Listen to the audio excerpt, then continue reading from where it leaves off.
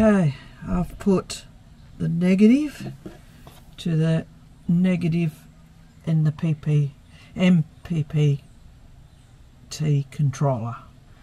That's a mouthful for first thing in the morning, but anyway, I've just got to put the ringlets on the wire, but I've measured it and it goes from there to there for the negative in the fuse panel.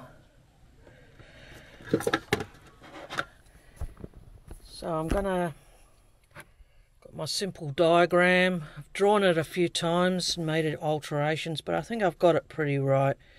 So I've just installed the negative to the negative on the MPP controller, and then I've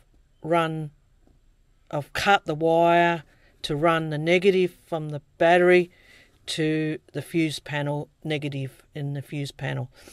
So now I'm going to cut the wires to run from the positive to the 30 amp breaker fuse to go to the positive in the MPPT controller.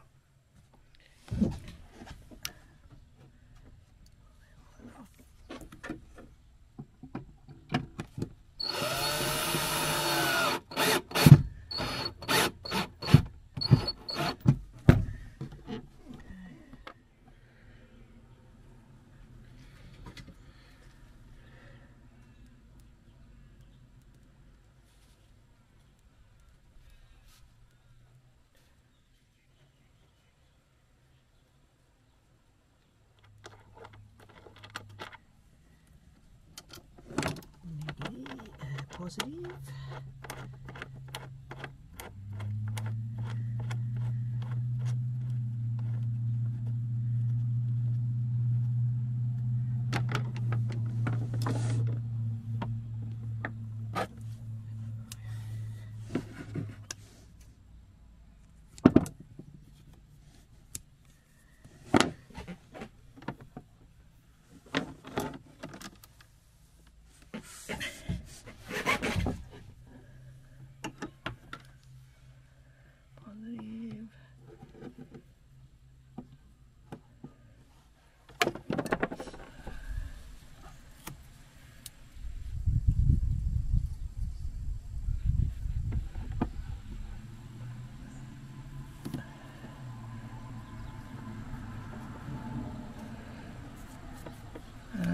Tape just here, and I'll give a guide to cut here, and then I'll put another one of those on. Okay, so to cut the cables, I've marked it with tape, and the easiest way to cut it is, you would never guess, no fancy tool.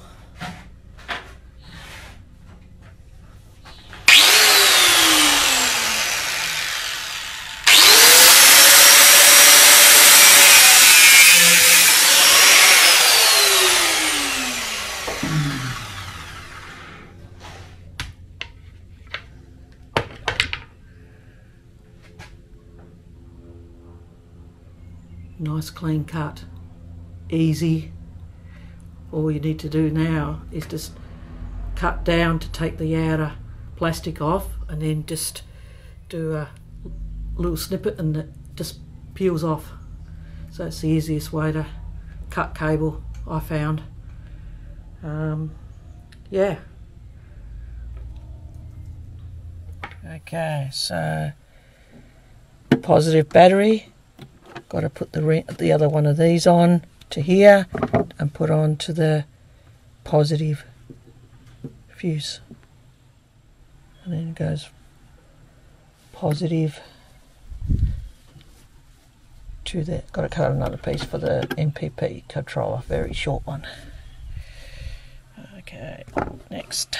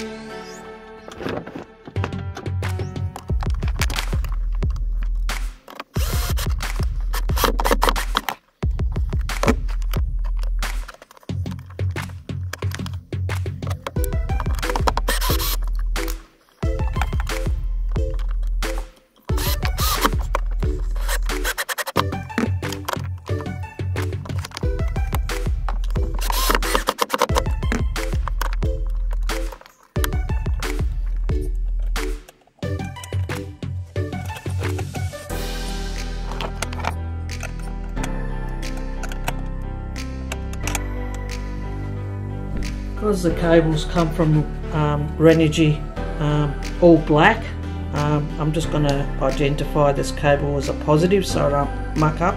So I'm just going to put one of these sleeves over the top of it, and then I'll know that that is a positive lead.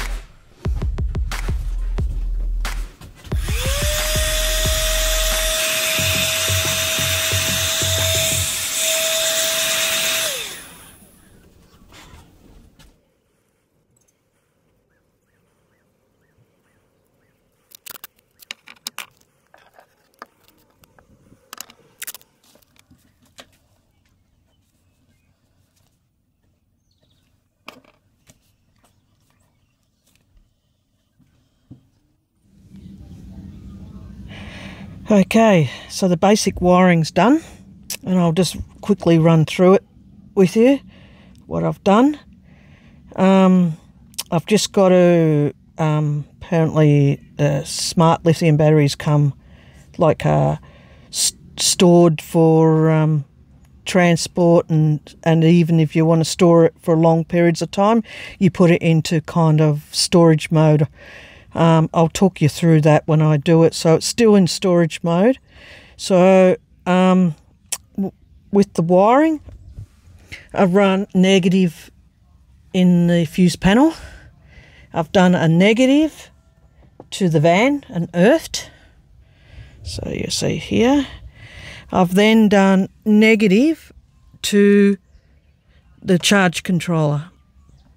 And from there I've done a positive to a 30 amp fuse breaker down into the battery to protect the MPP controller. So, and I kind of figured that that was 30, so I make the fuse 30. From the positive to the fuse panel, I've run a circuit breaker, 50 amp circuit breaker. Hang on, let's get a better view. Yep. So from positive to the circuit breaker up into the positive for the fuse panel, and I kind of made that one 50 before it trips the switch. Now for the solar, I've run an Anderson plug into a 20 amp fuse into the controller, positive and negative, and then I've put a 20 amp fuse in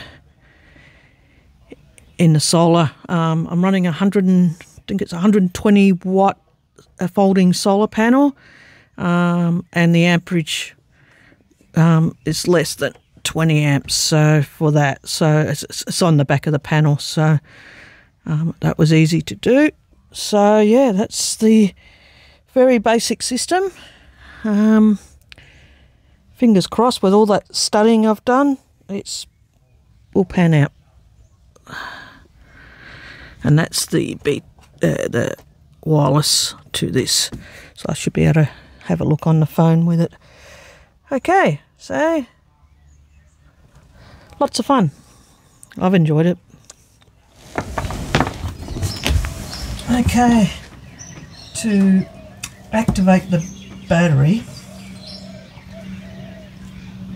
from shelf mode to normal mode, we need to use this little connector with a switch at the end to bring it off shelf life. So according to the instructions, I'll put it into the ups button and press this until it's blue.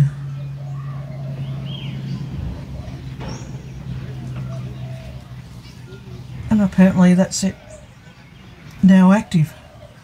And you can tell because the MPP controller has just kicked in. So we'll have a look at that and get that going.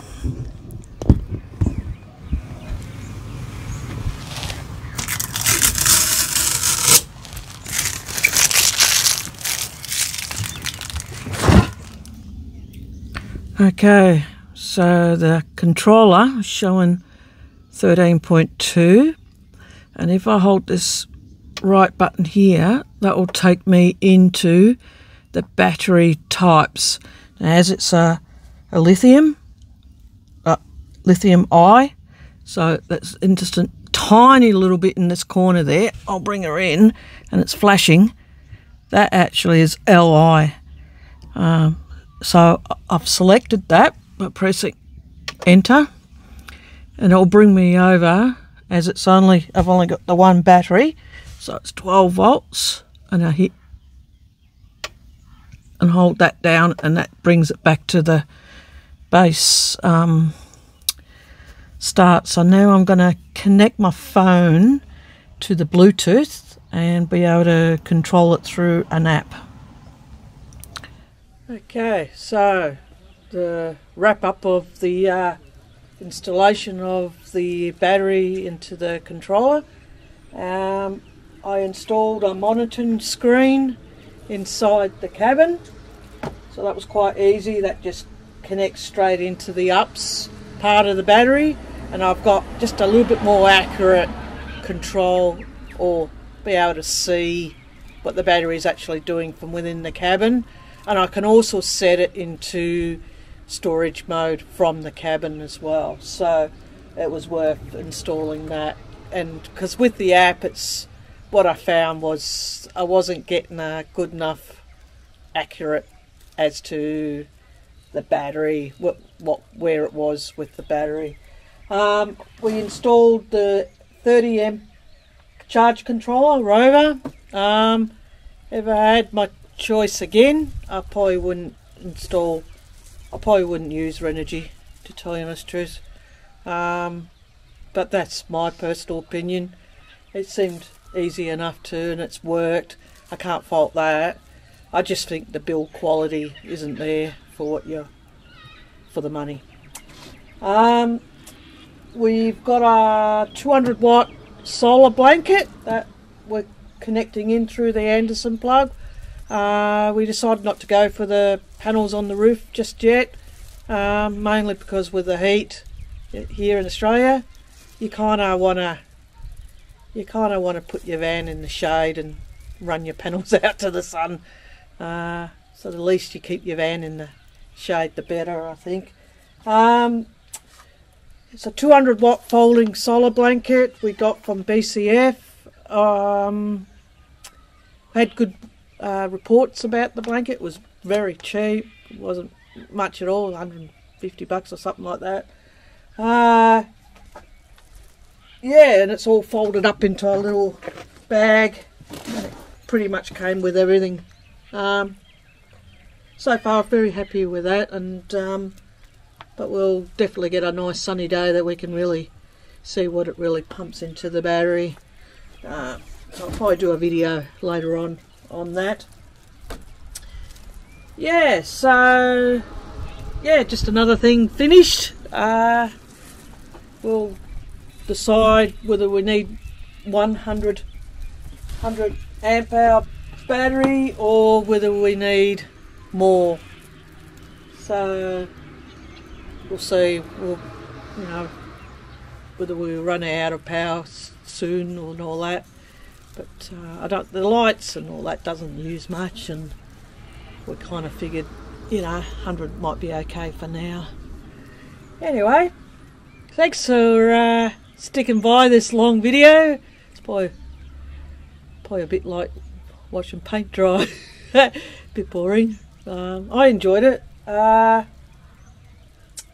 In the wiring side of it, yeah, certainly it's worth doing a plan first Yeah, maybe 3-4 plans like me. Anyway, thanks for my subscribers for watching, and we'll see you on the next one. Thanks.